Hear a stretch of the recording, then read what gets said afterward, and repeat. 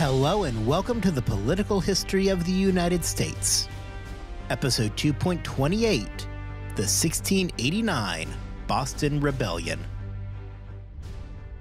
Welcome back. Before we jump in for today, I want to give you a brief update on where the show is going in the immediate future. This week, we are going to look at the Boston Rebellion of 1689. Then, next Sunday, there is going to be a supplement episode, and I will talk about that a little bit later on today. Following that, we are going to have an episode that looks at the aftermath of the events we are going to talk about today throughout New England. Our final narrative episode of this season will follow that, and it will look at Leisler's rebellion in New York and see how that ties into all of this. Then, we are going to have a two-part season in review, just like we did last season. If you are wondering, next season is going to start with the aftermath of the Glorious Revolution throughout the North American colonies. What happens when the Dominion is gone? From there, we are going to take the season all the way through the end of the French and Indian War, which will leave us sitting on the doorstep of the American Revolution. So, we clearly have a whole lot of material to cover, so let's get at it for today. We have spent the past 7 episodes of the show discussing the conditions in Massachusetts that preceded the revocation of the Massachusetts Charter and the formation of the Dominion of New England. We then moved on to the Dominion itself, and the different issues that had formed up under Edmund Andros. However, as we began to see in our last episode, events in England are rapidly evolving. The Catholic King James II, mostly without a fight, is out following an invasion by William of Orange. On the ground in New England, nobody has more power during the later half of the 1680s than does Edmund Andros. Andros was as loyal as they come. Before he became the governor of the Dominion, he had been the governor of New York, a holding control by then Duke of York, James. Therefore, as Andros rushed back from his fight with the Indians in Maine, he could have had no idea just what treacherous waters he was wading into. Though one would guess that he probably had a pretty bad feeling in the pit of his stomach. So much of his authority, his very legitimacy, was tied up in James II. James II is now hanging out in France, very much out of a job. The New England colonists, who hated Andros with a fiery passion, suddenly were living in a completely new reality, with brand new options appearing before them. This week, therefore, we are going to spend our time in Massachusetts, specifically in Boston, as events are going to rapidly escalate, leaving Edmund Andros desperately trying to retain control over a quickly worsening situation. Where we last left off, Edmund Andros decided that it was an important thing to get back to Boston in order to get a grip on the rumors swirling around the colony. Having left his men back in Pemaquid, Maine, to protect against further Indian aggression, Andros himself was trying to figure out the state of affairs, both in the colonies and back home in England. One of the key things during this entire episode in American colonial history is the serious lack of information that was coming in from Europe. By the time that March 1689 had rolled around, and Edmund Andros had decided that he needed to speed back to Boston, rumors were circulating that James II had been toppled. However, as to this point, all the information available was in the form of rumors and conjecture. Indeed, very little real information was making it into the colonies.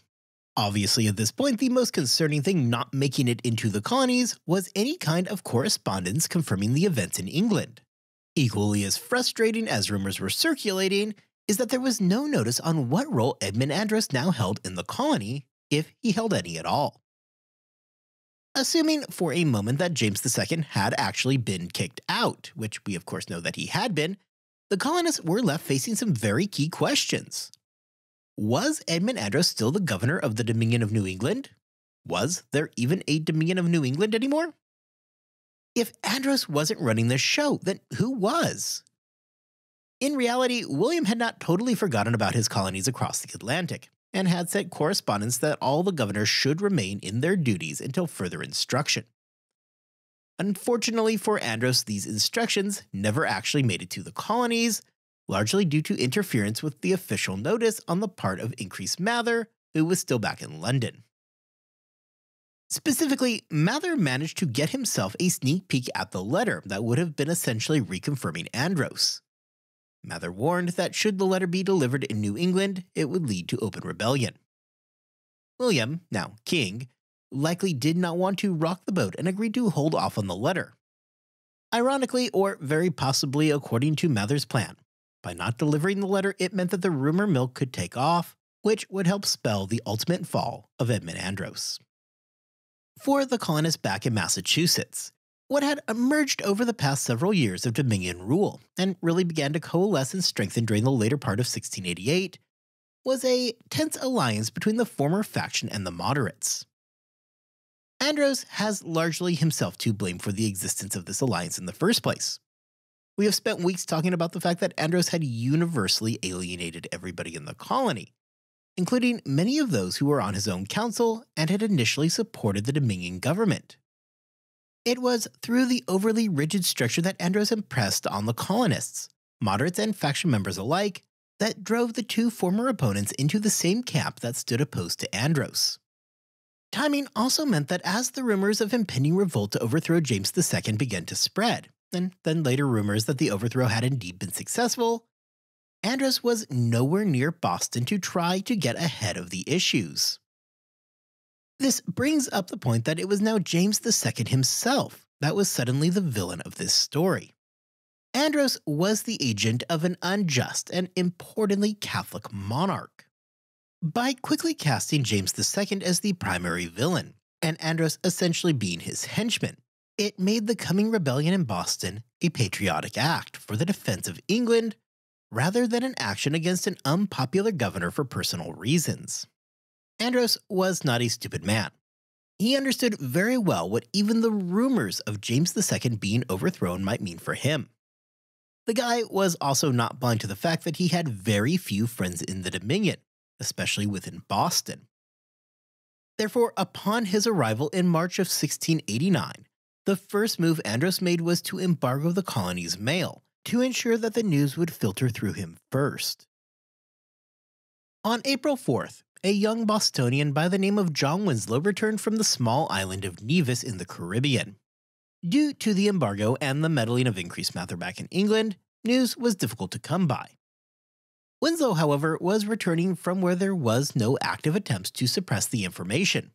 Winslow brought the first detailed reports of events in England, not to Andros personally, but rather to the merchants and ministers of the colony. Andros acted decisively upon learning about this open defiance of his embargo and threw Winslow into jail. However, by this point it was too late for suppression tactics.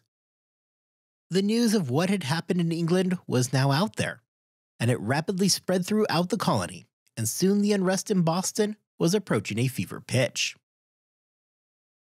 Interestingly enough, for Edmund Andros, yes, he was doing all he could to stop the rumor mill.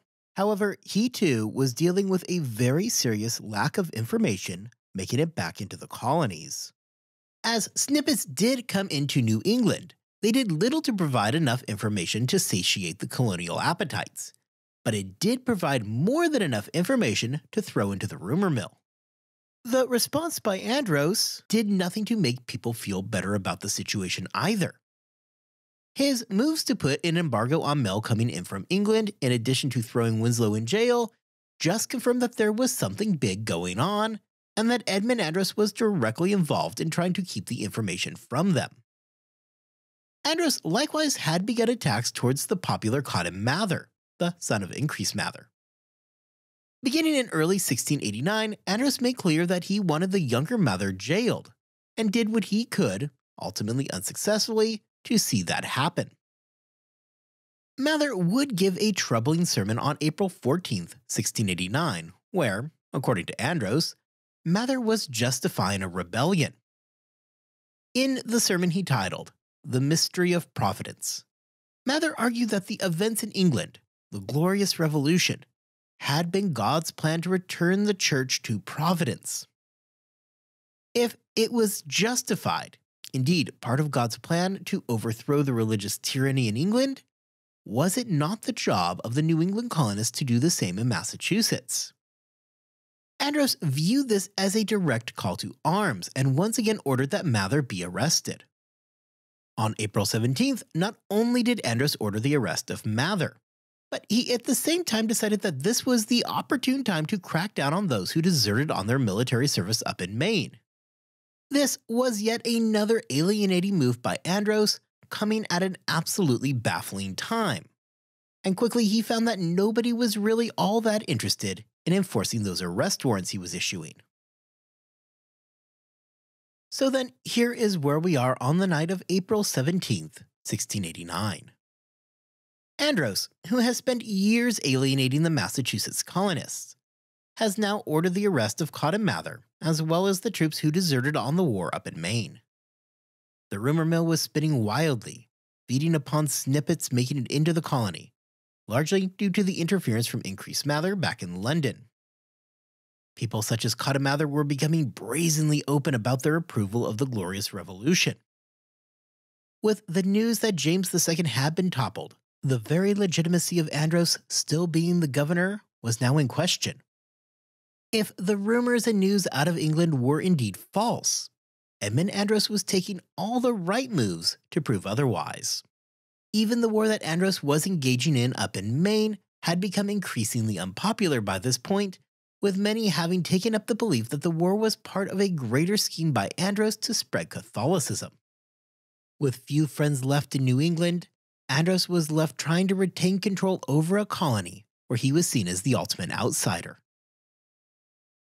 During the early morning hours of April 18th, colonists fed up with the years of abuses came together. Forming into 12 militia companies, they proceeded to march into Boston. Beating drums announcing their arrival in the city, they were met from Thomas Turfrey, who was in command of the Boston Regiment. When the militia met with Turfrey, they demanded that he immediately surrender under the threat of the militia opening fire on him. Apparently not interested in getting himself killed, Turfrey ended up running into the fort and taking refuge, while the angry, though organized, mob marched on. Every time they came upon an ally of Andros, they arrested him and kept moving. The years of constant alienation under the reign of Edmund Andros had suddenly come back to haunt the beleaguered governor. The Boston Artillery Company, which was led by local militia leaders, happened to be in Boston on the morning of the 18th. They quickly decided that they would be joining the angry mob and marching through the city. As the angry mob moved their way through Boston, arresting Andros' allies, they made a critical arrest that would likely remove any kind of defense that Andros could have theoretically posed. One of the first arrests that the angry mob made was of Captain John George. George had been with Andros since the time he came over from New England, and had transported him to New England on board the Rose. The Rose, an English frigate, had been sitting in Boston Harbor with its guns pointed towards the city. By capturing George, the colonists greatly reduced the chance that Andros would order a bombardment of Boston. As the events of the morning of the 18th rapidly gained followers, there became a need for the colonists to quickly get control over the events. The last thing that any of them wanted was for this to become an unchecked outbreak of mob violence. The solution was a group of influential men in the colony to meet at a townhouse in Boston. Importantly, the makeup of this group that emerged to lead the rebellion was a mixture of both the old members of the faction as well as the moderates in Massachusetts. It was decided that Governor Bradstreet, now in his 80s, would lead the council overseeing the rebellion. Edmund Andros had become aware of something going on at around 8 a.m. that morning. However, following a report that nothing was actually going on, it's all good here, it would be another hour before Andros did anything at all, when the noise from the mob became unmistakable. When the mob arrived outside of Fort Mary, where Andros was staying, the numbers had swelled to over 1,000 colonists, with more pouring in from Charlestown. Andros at this point had a very serious problem, as he had very little ability to actually defend himself. Right outside of the fort that Andros was in, there were over 1,000 angry and armed members of a mob. Andros had a handful of officers, including our old friend Edward Randolph, and some 14 troops at his disposal. While the fort, and therefore Andros, did have cannons that could fire on the crowd, Andros wisely held off. Other than not wanting to turn the situation into a bloodbath, Andros was probably getting somewhat anxious about escaping the situation alive. Therefore, Andros would have quickly realized that he was not about to fight his way out of this. Instead, he made the offer that he would like to go speak with the leadership of the rebellion, a request which was denied by the leadership because the streets had become too dangerous. Simon Bradstreet, now back as the governor, made clear to Andros that there really was not another option. He was surrounded, he was outgunned, and the only real option on the table for him to consider at this point was a full surrender. At the same time that a demand was being made that Andros surrender, a group of men back at the State House were working to defend and, more importantly, give justification to their actions that day. What emerged and was being read aloud by mid-afternoon on the 18th was the Declaration of the Gentlemen, Merchants, and Inhabitants of Boston and the country adjacent. This is an interesting document, and I do encourage you all to read it. However, if you would rather listen to it, I'm going to be doing a supplement in the next few days where I will read the document in its entirety. This is going to come out next Sunday, so yeah, be excited because there is going to be a bonus episode coming in just 1 week. As a quick side note, even though the name of the document is in fact the Declaration of the Gentlemen, Merchants, and Inhabitants of Boston and the country adjacent, from this point forward we are just going to refer to it as the Declaration of the Gentlemen, because otherwise that is quite the mouthful. I'm going to take on the Declaration of the Gentlemen from a couple of different fronts. First, we are going to look at the document itself and what it put out there. Second, we are going to look at the effect of the Declaration. And then finally, I want to spend some time discussing if the Declaration of the Gentlemen was something that was written as a response to the events of April 18th, or if rather it was prepared in advance of the events going on, which would obviously draw into question how spontaneous the events of the Boston Rebellion actually was. Most likely penned by Cotton Mather, the Declaration of Gentlemen begins by framing the entire event as a continuation of the Popish plot. Mather suggests that the Popish plot has actually been an ongoing attack on the religion of England. He rolls in the attacks on the Massachusetts Charter into that plot, to help reintroduce Catholicism into the English sphere. The Declaration asserts that the original vacating of the charter itself was illegal, as the Massachusetts colonists didn't have time required to travel to Westminster to defend their charter. Mather then goes directly to the heart of the issue and openly calls Andros absolute and arbitrary in nature. The Declaration describes the complaints we have spent so much time talking about: the arbitrary passing of taxes, the massive changes to the justice system, and the general exclusion of the Massachusetts colonists from the government. Mather returns everything back to the fact that Andros had violated the rights of the New England colonists under the Magna Carta. The real purpose of the Declaration of the Gentlemen, however, was twofold. Yes, it was a critical layout of the list of grievances against Andros. Likewise, it was important that these grievances be more than simply mere complaints, but rather that they be fundamental violations of the rights of Englishmen. Second, the decision to overthrow Andros needed to be directly connected to the events back in England, hence the language about the Popish plot. The Declaration would frame the struggle in New England as being an extension of the struggle in England itself.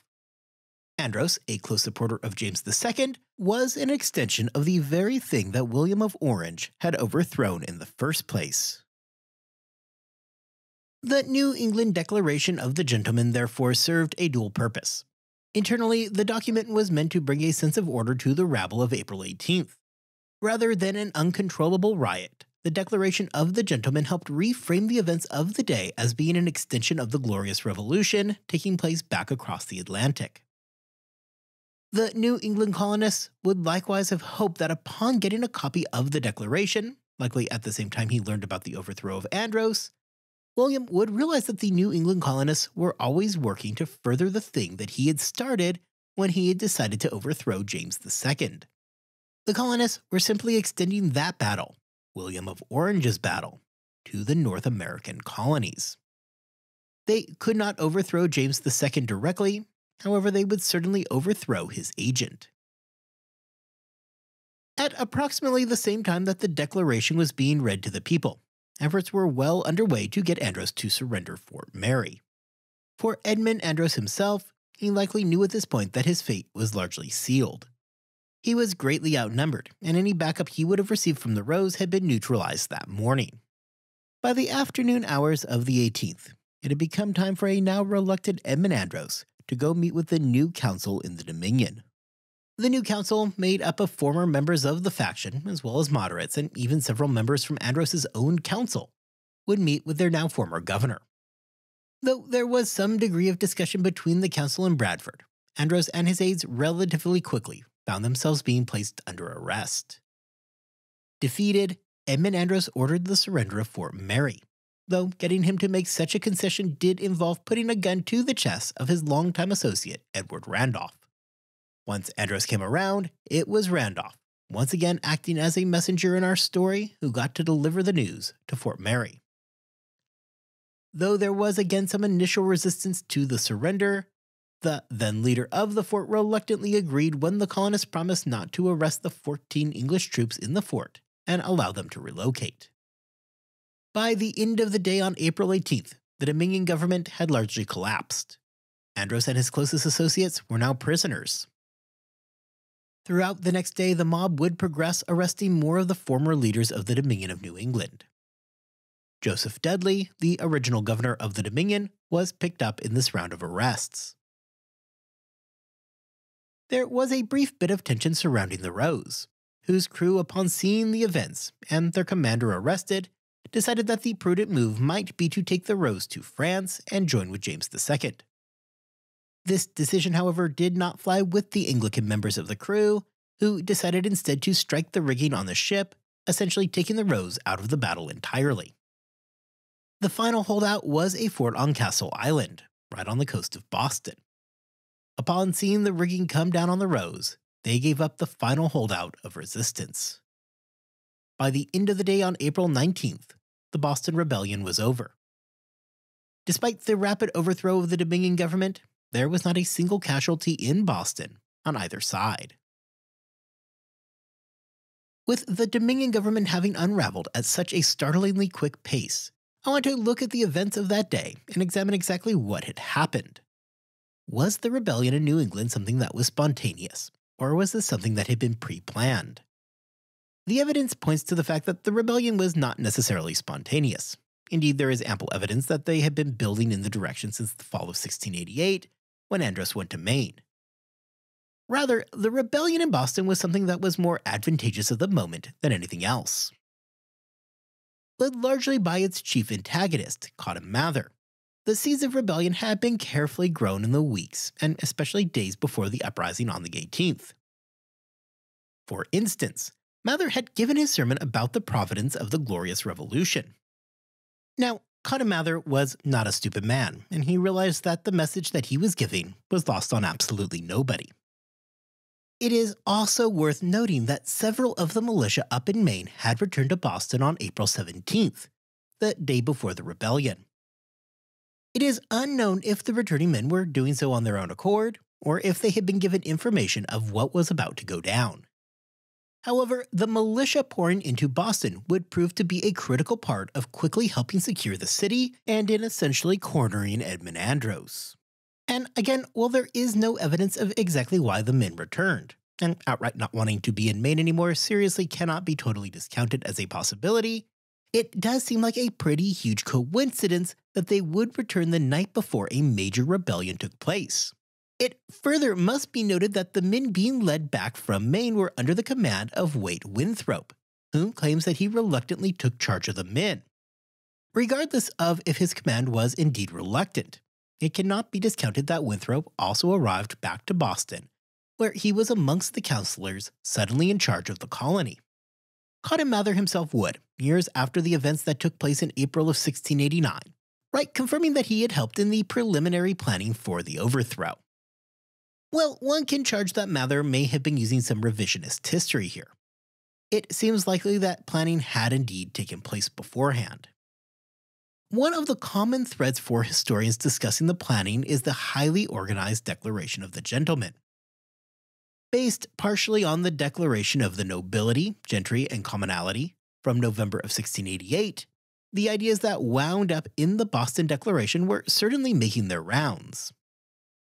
It is also worth noting that earlier today, when we talked about John Winslow being thrown into jail because of the information he brought into the colony, it was most likely a copy of the Declaration of the Nobility, Gentry, and Commonalty that Winslow brought into Massachusetts.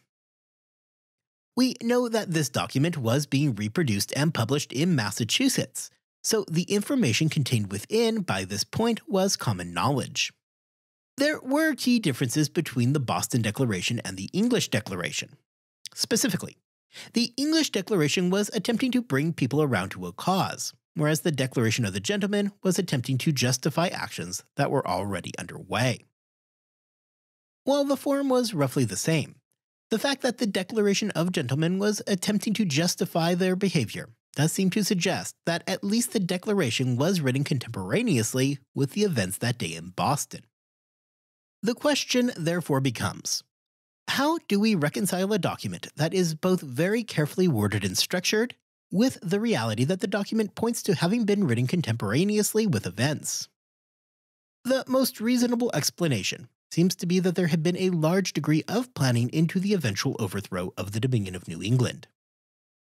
By those days, in the middle of April 1689, the wheels were already turning towards an eventual overthrow of Andros and his government. The return of the militia under Winthrop from Maine, combined with the radical sermon of Cotton Mather days before, suggests that the rebellion was in fact imminent. What is far less clear is if the beginning of the rebellion had in fact been planned for the morning of the 18th, or the rapid speed that it progressed is something that was planned for. In other words, if you were to ask Cotton Mather in the days before the Boston Rebellion whether or not April 18th was the day that it was going to go down, it is a bit less convincing that he would say yes. If you were to ask more generally if a rebellion to overthrow Andros was coming, it seems more likely that he would have given you an affirmative confirmation. Well, it does seem as though those working on the Declaration of the Gentleman did in fact have a lot of work to do on the 18th. The evidence indicates that the broad strokes of what they were going to be writing had already been decided upon.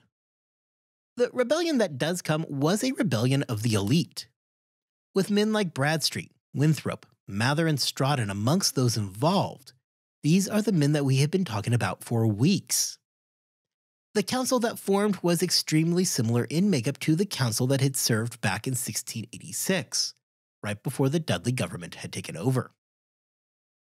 This was not an uprising of the general population, though certainly they did get involved. This was an uprising of the elites in the colony, attempting to rescue their colony from the grips of the autocratic Andros. While it does look probable based on the evidence that there was active discussion in advance of April 18th about overthrowing the Dominion government, that does not mean that it was common knowledge amongst the average citizen. Based on the accounts that exist, it seems like what happened on the 18th was a natural growth through people wanting to join in. A small group of people on the inside began planning on the early morning hours of the 18th, preparing to march on Boston. As they moved on Boston, people who had not previously been privy to the plan joined in and marched along with that initial group. Just like that, the rebellion began to rapidly grow as more and more people joined the now quickly gathering crowds. Moving forward, we are going to spend a good deal of time talking about the long-term effects of the events of the collapse of Andros's government. However, in the short term, the repercussions for the colony were dramatic. While the Dominion had collapsed, a return to a time before 1686 was also now out of the question. For the last several weeks, we have focused closely on that alienation by Andros of just about everybody in the colony. This alienation had two huge effects. First, on the surface, it made everybody hate Andros. More importantly, however, moving forward, the alienation of both the faction and the moderates alike pushed these two opposing forces into an uneasy alliance. This alliance meant that the overthrow of the Dominion government did not come solely from the more conservative faction, but rather from both parties. The faction was going to be unable to claim victory for themselves, which meant that they must now enter a new reality where they were no longer going to have that domination over the government of Massachusetts. They entered into a world where they were going to be forced to share power.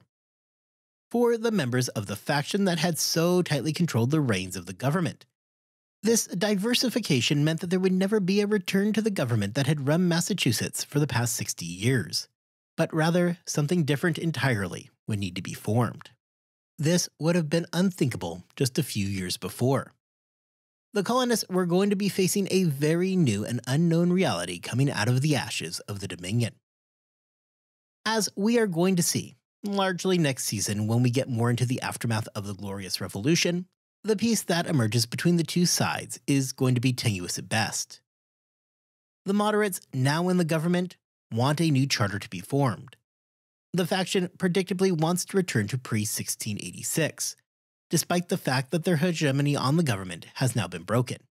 That, however, is not going to stop them from trying to rewind the clock. With the events in Boston progressing so rapidly, by the time that the other colonies begin to learn about what had happened, the events were already largely done. Next time, we are going to spend our episode looking at the immediate aftermath of the collapse of the Dominion government, both in Massachusetts and throughout the rest of New England. However, before we do any of that, I will be back here next Sunday with a bonus episode where I read you the Declaration of the Gentleman. With that, I hope you are all staying healthy and staying safe. And I will see you back here in 1 week's time for the reading of the Declaration of the Gentleman, and then again the week after that, where we are going to look at the aftermath of the Boston Rebellion.